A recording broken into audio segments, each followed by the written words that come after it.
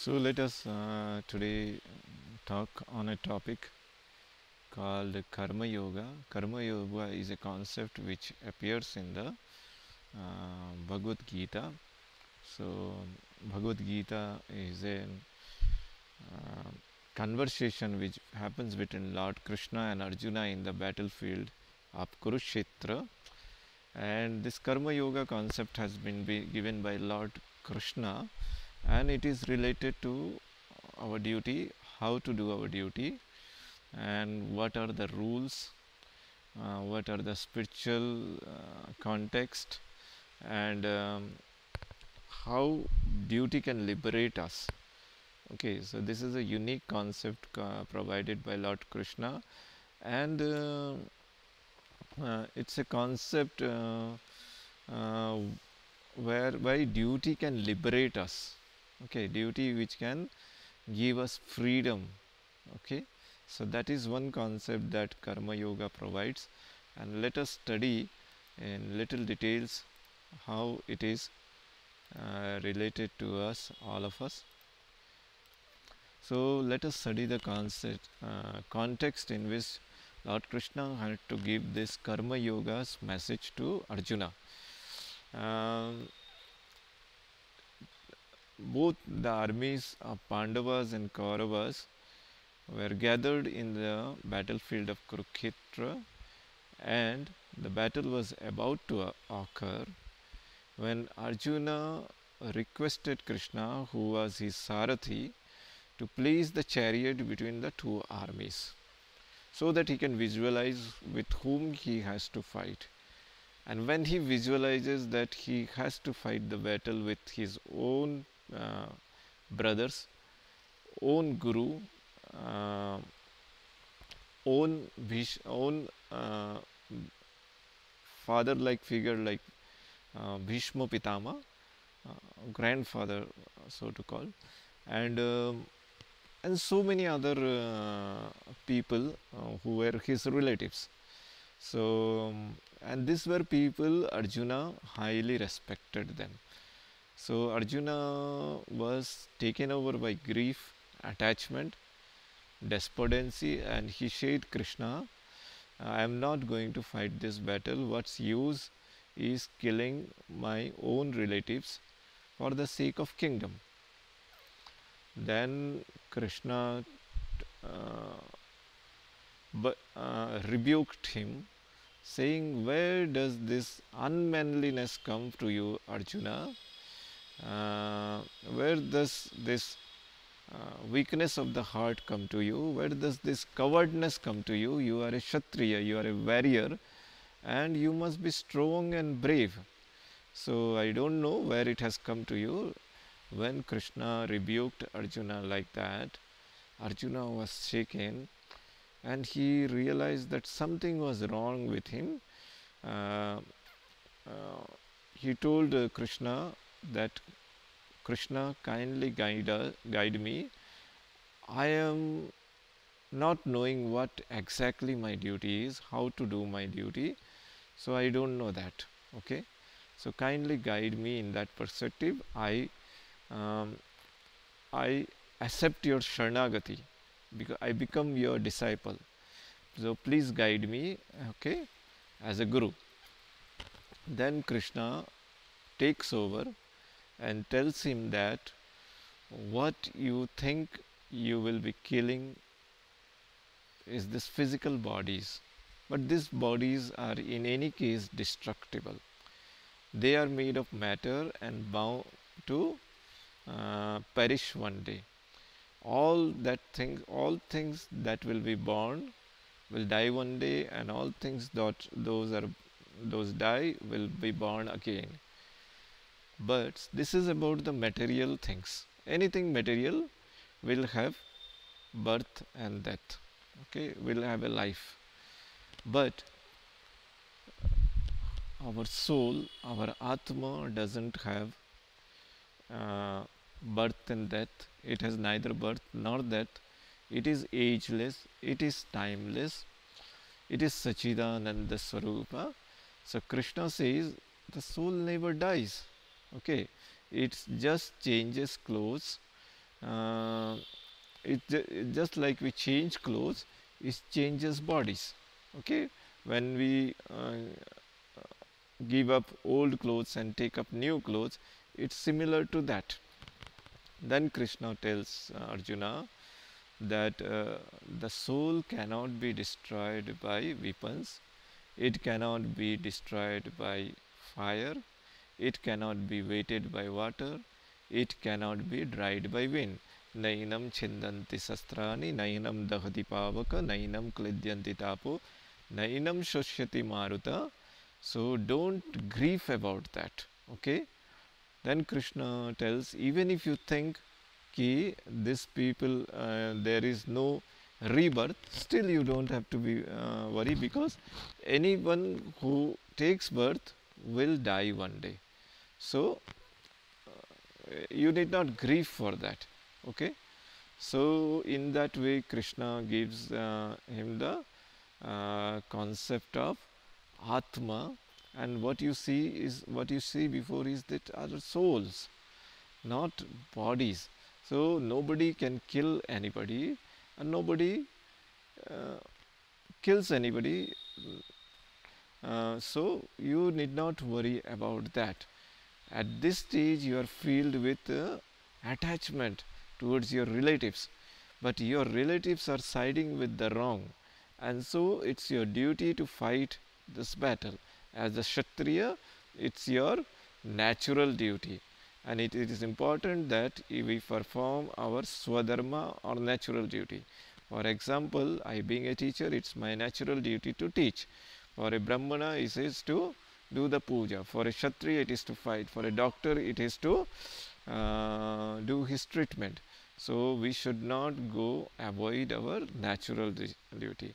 In that context, Krishna also lays down certain rules in the Bhagavad Gita, and let us study.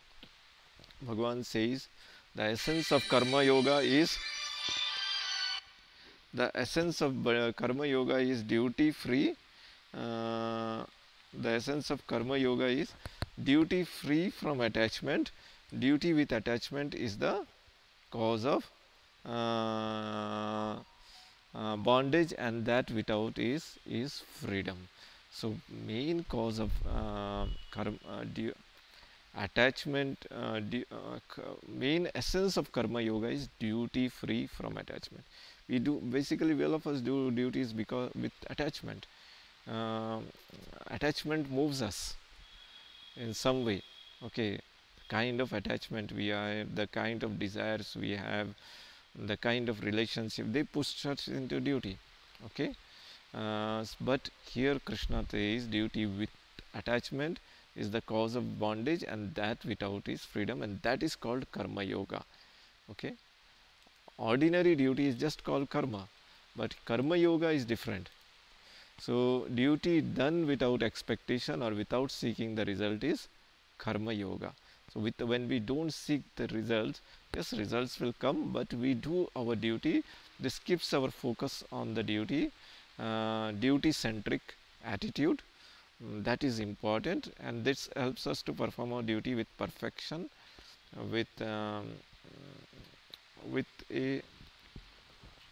great bit of um, skill, that you can say.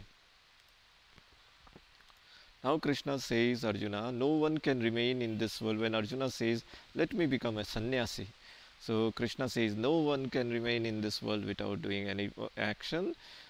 Everyone at least has to breathe. His eyelids will move so long as he is life. So that is also karma. So that is also action. So no one can remain in this world without doing action, and it is the gunas, the three gunas, sattva, raja, tama, which drives us into action. So people think they are doing their action due to their ego, but actually it is the gunas that drive them into action.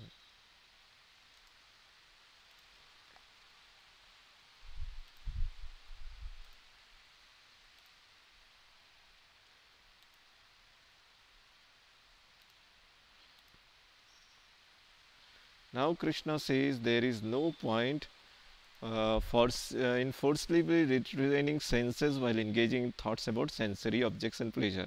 Again, Krishna says how to do your duty, not um, engaging the mind in sensory objects and pleasure, not without desire. Okay, so not engaging forcibly, we can control our senses, our indriyas, um, our karma indriyas, that is hands, legs, those kinds of things, and yet we engage mentally into sensory objects and pleasure. Okay, in enjoying them. So that Krishna calls, that is not the right way to perform duty. In fact, that is hypocrisy. And now Krishna says, action done for the sake of sacrifice does not bind. So what kind of actions do not bind? Anything that is done with attachment binds, but anything done for the sake of sacrifice, that is not for self, but that is for the higher good, that is for others, that is for sacrifice, that is for maybe for the divine, that is for a higher goal. Like Abdul Kalam, he, whatever he did for the nation. He worked for the country. He built the missiles so that the country could be protected. He did not do it for himself. Okay, and this was an example of great karma yoga. Okay, so karma yoga is that where we do our actions for the sake of sacrifice. Yagnartha arthat karma means for the sake of yagna. Now Krishna tells, one who is satisfied in the self and derives happiness from the same is said to be free from his duty, as he is not attached to nothing except his self. One who is attached cannot be free, and one who is attached to the self, that is within his own self, within the God within the divinity within the supreme within, because he is attached to the supreme, he is doing the duty for the supreme, that does not create attachment. Okay, so he does his duty for his self, for the Almighty, for the universe, for the divine within him, for the universal soul, you can say. So that doesn't create attachment, and that is the right way to indulge in karma yoga. Now Krishna, now this is something, duty done, there is such slight change, duty done with without attachment, sorry, duty done without attachment is the key to freedom and will help in self realization. This is also the way to get self realized. Okay, so now Lord Krishna says about himself that there is no duty that I need to perform, yet I do my duties, and if I don't do my duties, the world will perish. Lord Krishna, being the Lord of the universe, he controls the sun, the moon, the stars, the planets, the sky, the water, and he says, if and the animal kingdom, the man kingdom, everything, death and birth, he controls everything. So Lord Krishna says that there is no duty that I need to perform, yet I do my duties, and if I don't do my duties for a second also, the world will perish. He has a bigger responsibility. Yet being the Lord of the universe, he has no duty as such. He is not in an obligation to perform his duty. Okay. Now people are impelled in their actions by their senses and attachment. The key is to offer all your actions to me or the soul within. The Lord Krishna says, don't be impelled by their senses and attachment to do your duty, but the key is to offer all your actions to me or the soul within and perform your duty for me, for my sake, for being for the higher objective within you, for the Lord, for pleasing the Lord, not for pleasing anybody on this planet, any friend, any relative, but for pleasing me. You do your duty and dedicate to me, and you will be liberated. Your duty, even if it has some faults, it will be taken care by the Lord. So the surrender is the key while doing the duty. Now there is a beautiful detachment is nothing, but actually it's reverse. Detachment is nothing but moving towards God and attachment is nothing but moving away from God. This is by Bhagwan Sri Satya Sai Baba. Now Krishna again comes that lust and anger are two worst enemies of human beings. We must avoid them at any cost. Excessive desire covers our mind. What covers our duty is excessive desires cover our mind like dust covers the mirror, and then our reflection is not visible. The senses are seat for them, hence we must control them. The lust and anger cover our mind. Excessive desires clouds our mind, like the clouds cover the sun. So excessive desire, lust and anger, they cover our mind like the mirror, like dust covers the mirror. So we have to take care that we do not put a covering of lust and anger. We must avoid them at any cost. The senses are seat for them, hence we must control them, Lord Krishna says. Now Krishna says that the senses are superior to objects. Superior to objects. The mind is superior to the senses. The mind is superior to our sense, five senses. The intelligence is superior to the mind. It is like the brake of the mind. The mind doesn't think, but the intelligence refines the mind, thought process in the mind, and the self is even more superior to the intelligence. When we are connected to the intelligence, we are even doing we are connected to the universe as such. Self means the universe within you, but intelligence means that your own intelligence, your individual intelligence, but here we are talking self in the sense of cosmic intelligence. So when we are attached, it is superior to the self too. At the end, Krishna says, surrender all your work to me, do all your work for me. This will free you completely. Do all actions for me. And this actually is the complete essence of Karma Yoga. I hope all of you have understood it. So thank you so much. And it's a valuable concept we can put in our daily life also, in our day-to-day life, and we can all gain from it. Abdul Kalam gained from it, Mahatma Gandhi gained from it, and there were a lot of people whom this Karma Yoga has inspired. Even the sun god is inspired by Karma Yoga. He does his duty without seeking attachment. He does his duty without fail. So he is a perfect Karma Yogi. Okay.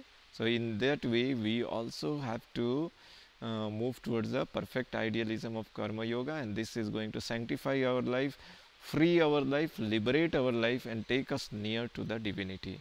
So thank you so much. I hope you liked this